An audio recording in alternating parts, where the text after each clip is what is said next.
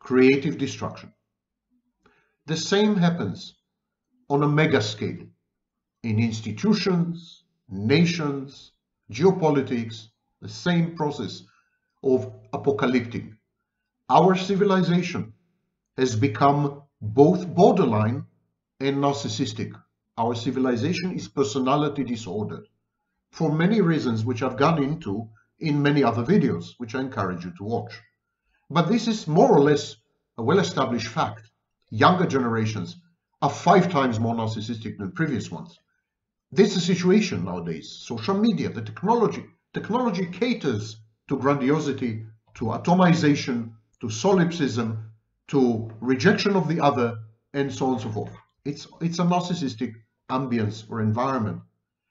And the masses, the narcissistic masses, feel that they're being held hostage and enslaved by rapacious, venal, and mendacious, no less narcissistic, possibly psychopathic elites. Elite is the new curse word. Narcissus and elite. The masses regard these elites and the values of these elites as avowed enemies. Enemy is not another country or even another ethnicity.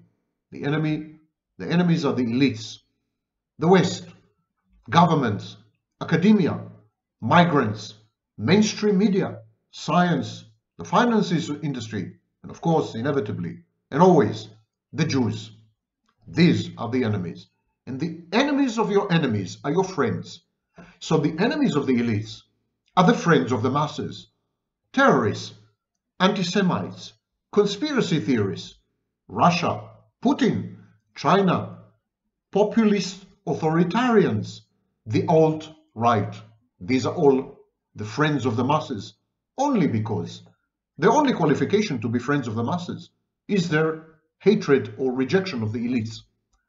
The masses abuse democracy and empowering technologies in order to destroy the established order. And this is the apocalyptic phase of narcissism. This is Jose Ortega y Gasset's famous book, Revolt of the Masses, 1933, if I recall correctly. And this revolt of the masses, which is essentially narcissistic apocalyptic, always results in mob rule, ochlocracy, and in atrocities.